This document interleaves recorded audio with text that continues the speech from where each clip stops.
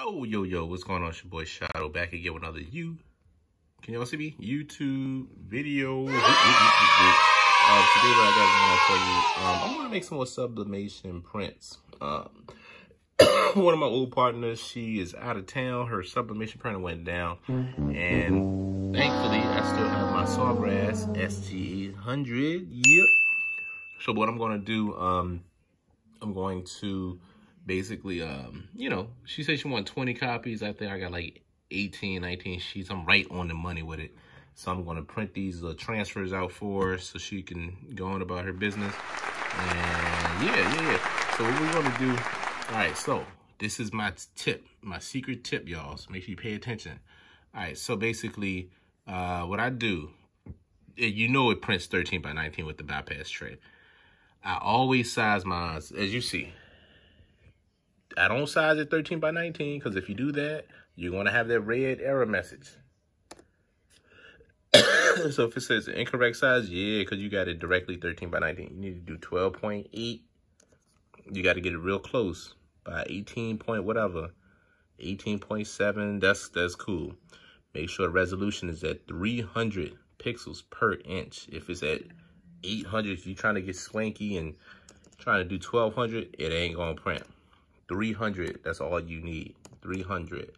Yeah, and then basically you go to create. This is from my other laptop, of course. Click create. All right, cool. So from there we have our, I want to get the image that I need. It's pecan. Okay, there we go. And I believe she already has it sized. She says she needs it like 11 by 17. So I think it's already sized up like that. So let's see. Let's see what we got. Yeah, she already done sized it up. So there we go. The only thing I'm gonna do is save it. I don't like this new Photoshop, but I'm gonna do save it. I'm gonna put pecan. All right, save. There we go. 12, okay. All right, so now we should have pecan ready on here. All right, and when I cut back, so this is gonna be the prints. So when I cut back, there's gonna be a shot of me printing it out, setting it up, and all that good stuff, all right? All right, so we are back. You see I still got the same ink. What I'm gonna do is, I'm gonna open this little package up. Let's get this joint in now. Hold on, I don't want to break this.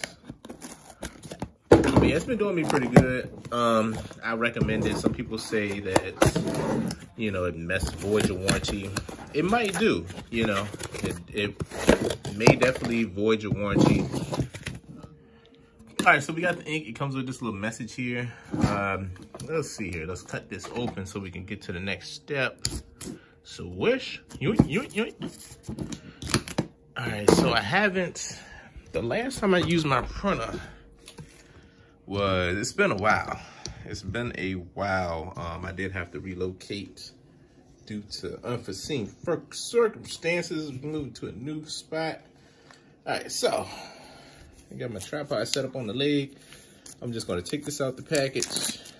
But I would say the last time I used this, man, it's been a minute. But ever since I moved, last time I moved into my new spot in March. So, if you guys wasn't aware, I had a little house fire, and luckily some of my stuff was salvageable. Thank God, our printers were salvageable.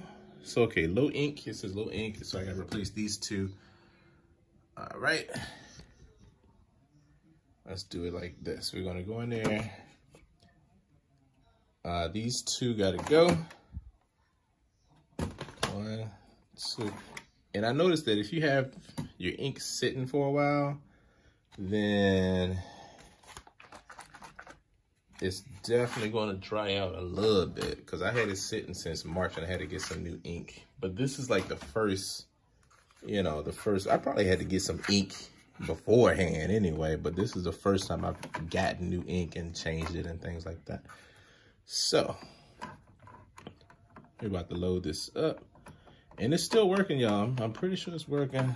I used it one other time with low ink, but let's see what happens. I'm going along with y'all. All right, maintenance in progress. Let me get this loaded up and plugged into my MacBook. Still the same printer. But yeah, it's a great printer. Once you get the kinks out of it, you get the hang of it. If you use these steps that I'm telling you, and look, boom, it says ready. Everything is filled. If you use the steps how I'm giving it to you, then you should be all right. So what I'm gonna do with the settings that I gave you, I sized the image to 300 DPI pixels per inch. And its size, it's not 13 by 19, it's like 12.7 or whatever. A little less than 13 by 19. I'm gonna go to open local file. Let's see if I remember how to do this. What did I save it? I saved it as pecan ready. There we go. All right. There we go. 12.8, that's what I sized it as. I have quality. I'm just gonna click print. See what we got, y'all. See what we got. See what we got.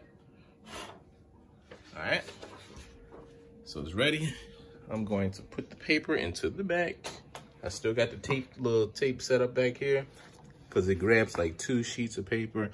But I think it was grabbing that much paper because of the thickness of the paper that I was using. This is like 120G, so it's a little heavier and it holds much ink. That's my hypothesis, but I'm gonna keep that back there because I don't want it to mess up. All right, so it's sending the information to the printer. Let's see how long it takes. We're just gonna wait until it prints because it still takes a little while to print. I would say like a minute or so. The printer is gonna send the data to the printer. And in the meantime, make sure you guys hit the thumbs up, hit the like button, hit the comment button, subscribe to the channel. Definitely need to know what you guys want to see. I got 1,500 subscribers, so I know one of y'all want to see something. I'll make anything, any video for you. Any video for you. All right, let's see what we got going on. What is going on, Print Manager? All right, you should be printing out real soon. Real soon. And the clock is ticking.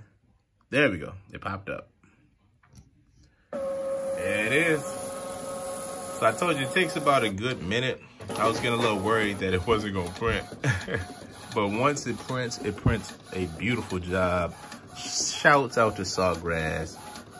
It's a great printer, but the learning curve, I could, like for somebody that's like, you know, a beginner, hopefully, you know, before you buy this product, you have some knowledge on how to design, how to work with printers. Like if this is your first printer, you know, hopefully you find a representative with good, you know, customer service, because yeah, or hopefully my videos have been helping you guys out.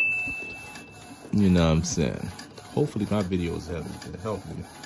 But yeah, it seems like everything is working. This is just an update on the Sawgrass. I know somebody commented on my old Sawgrass video. It's over like 10,000 views. Shouts out to y'all. Yeah, they wanted to see, getting updates. So this is an update video. This is how the colors are coming out. The colors are coming out popping. Like usually it come out a little duller than this, but shoot, it's coming out real good compared to, let's see, it almost looks like the daggone image. It almost looks just like the image. Now that's rare for like sublimation prints, because sublimation prints, they usually come out a little duller. But look at that.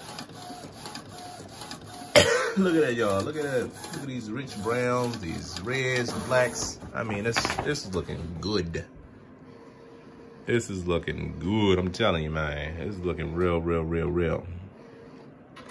Yes, sir. Yes, sir. Yes, it's reverse.